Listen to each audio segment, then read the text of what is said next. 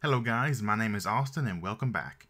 We're going to continue to work on our website today. We have quite a bit more to do and I'm going to see what all we can get in today. Right off the bat, you'll notice that I may sound a little different. I got my microphone in today and I am really excited. It is going to allow me to create much better videos. The audio quality is fantastic. So what we're going to do today is we are going to work on setting up that popular websites list that we had in Photoshop, and then that big number over there that was going to display. Stuff like that, and we may get into the footer, and just depending on the speed, we may finish up today. I don't really know. I have some things to do later, but not too much in the way at the moment. So we should go ahead and get started. This is what we left off with last time, and if you've not been caught up, we have logo, navigation, this stuff up here, blah blah blah, and these 4 columns for our features. HTML looks just like that, and the CSS looks like that. We're using the 960 grid system from 960.js. We designed it in Photoshop using the 960 PSD, so everything is coming together nicely. Let's go into the index page and start writing up our markup for the next part of the website. We're going to use another section tag because this is another section. And I apologize if my keyboard or mouse gets picked up in the microphone. I'm sure it will, because this microphone it picks up any audible noise there is, and I can't really think of a way to fix the keyboard and mouse problem because they are as close to the microphone as I am. So I mean, if I cut them out, I cut me out. I've got the gain turned down as low as I can go with me still speaking normally, because my computer isn't too far away, so I kind of had to adjust for that. But this microphone is just, it is ridiculous. I love it. So far, we'll see how it turns out. But anyway, back to what we were doing. So we have a section tag set up, and inside of that we are going to, well actually let's apply a class to this first. So class equals, and we're going to give it a grid of 6, and add another class so we can modify this. Oop, I'm typing modify. I'm typing what I say. Popular websites. And then inside of that, I'm going to add an H2 tag, because this is the second title on the page, the first being save a website for later with a single click. Now when you're using headings, you kind of just want to think about how you want your website to be prioritized. Like at the moment, this is the most important line on the page, and that's good because it's just save a website for later with a single click. That is the tagline for the website pretty much. The second most important thing on the page, I don't know why, but it's just how this website's turning out, is going to be popular websites. Like if I had a title for the feature section that said features or something like that, that may be the second most important thing. But in this case, this is definitely the most, or the second most important thing. It's going to say most popular websites. And below that, we're going to use a horizontal rule. Because if you remember, within the Photoshop document, I had that line that expanded the that spanned the 6 columns. So we're going to just use HR. And we can style that using CSS. We'll go over that in a little bit once we get there.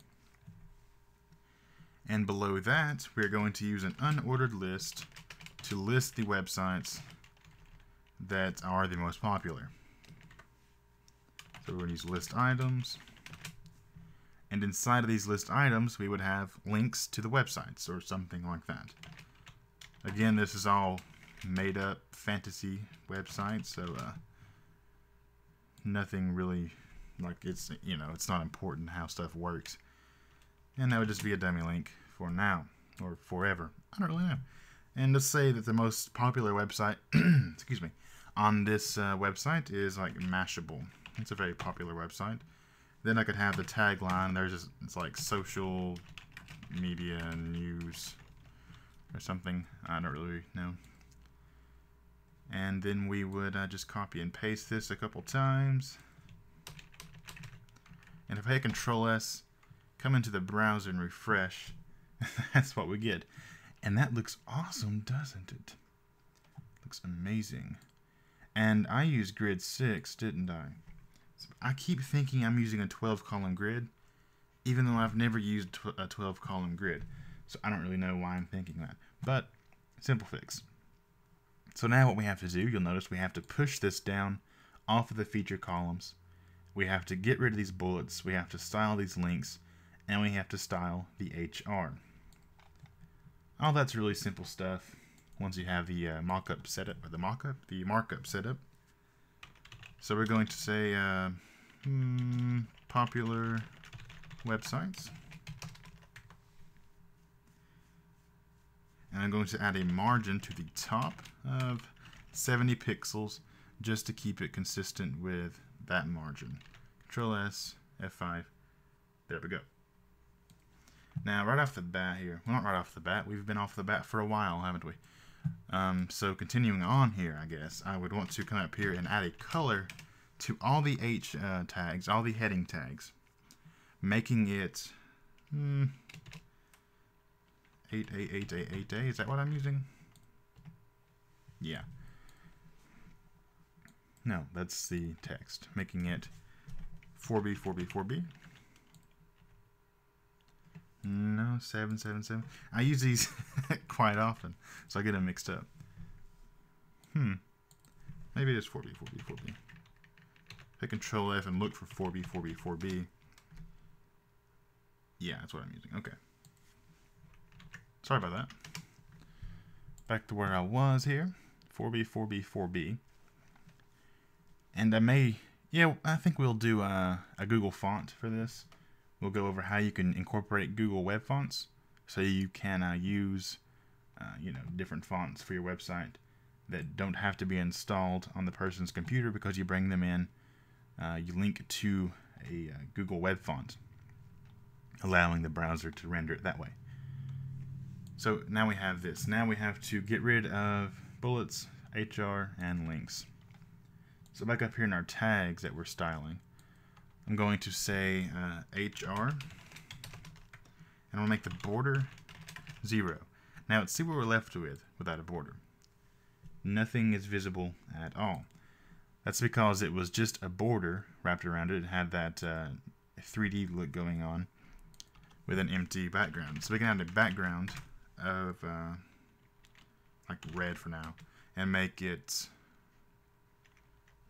height 2 pixels or so.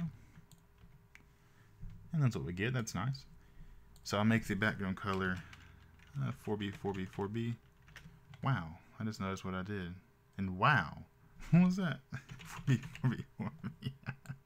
I apologize for that. 4B, 4B, 4B. Okay. Refresh. And there we go. Something like that. No, that needs to be lighter. Once again, I'm doing this as I go. Now we have to get rid of the list styles for the unordered list we have. Popular websites, ULLI. Well, we don't have to say ULLI, we can just say LI, because it's going to be the only LI within popular websites. And the list style is none. Get rid of those bullets. Add some margin to the bottom of about 5 pixels. I'm just all over the place, aren't I? Control S. There we go. And then we will say popular websites. I cannot type either. Margin 0 and padding 0. 0, 0. There we go. So we're kind of getting the look we're going for. And let's see, are we going to be using those kind of links throughout the website anywhere else? I don't think so. So we're going to have to make those specific to the popular websites class. If we were going to use them in like for the majority of our links, or if we were going to do something like that, then we would want to put those links in their own class. But in this case, they are going to be specific to popular websites. So we can just add add a popular website's anchor tag class and do it that way. So I'm going to say the anchor tag, if it is a link, I want it to be color. Let's go to colorpicker.com. Awesome website if you don't feel like opening up Photoshop or something like I usually do anyway. And let's find a blue color that we like. I kind of like that color. Text decoration. Ooh, thought I was going to sneeze for a second. Okay, excuse me. Underline. Or no. I think I am going to sneeze. I feel like I'm going to sneeze. I don't want to sneeze. There we go. And now we can add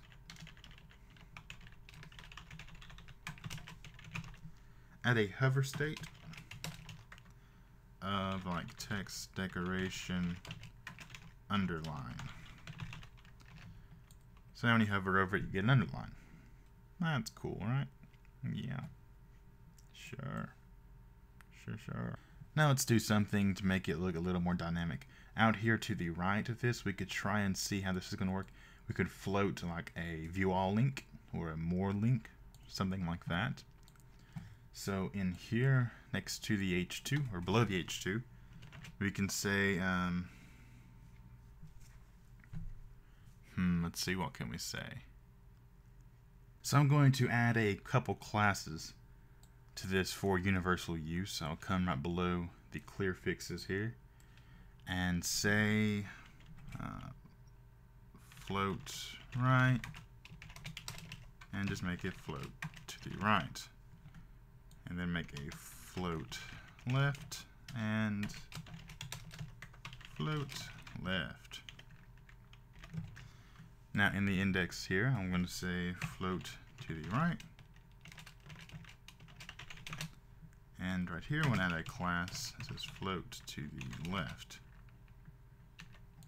So I refresh that. If I come inside here and I add some content like view all, and then below this we just add a div class clear div, and there we go. And make this a link.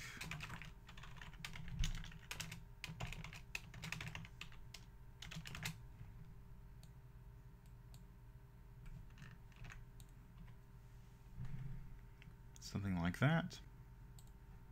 Let's see, let's add a class to this div here called view all, because we could use that in multiple locations. So it'd be nice to have this ready for that. And I would want it to be, let's see, we could have the margin on the top like 5 pixels. Just like a view all, so you can view all the most popular websites. Okay, so moving on, we have to make the number over here now. That big old number that will display how many users are using this toolbar that we're making up. And I would say section class is grid 8 and user count.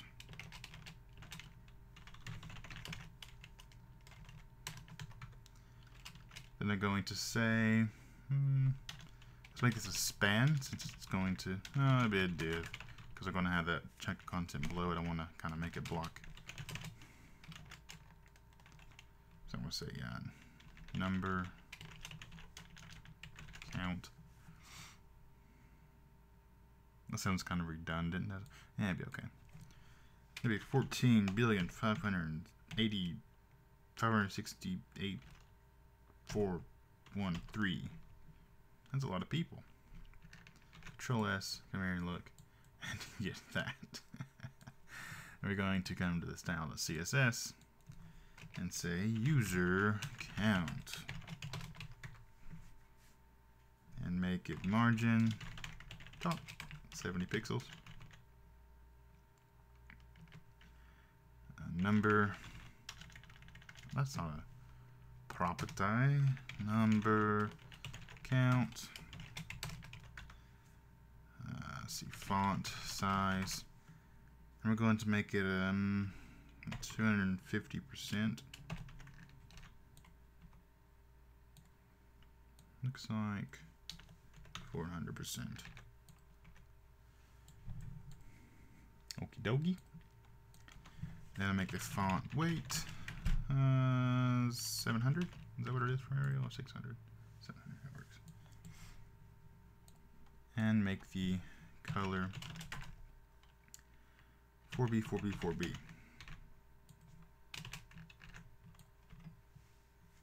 There we go. Awesome, awesome. And right here, I'm going to say float, or text align to the right.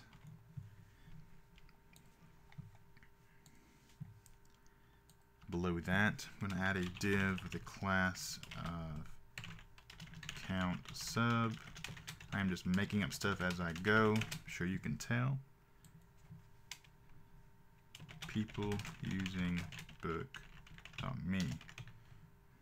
So, title. People using book.me. That's pretty much where I want it anyway. So in here, I'm going to say count sub is color of 88888, and the font size is 120%. There we go. That looks how I imagined it to look. That's always a good thing.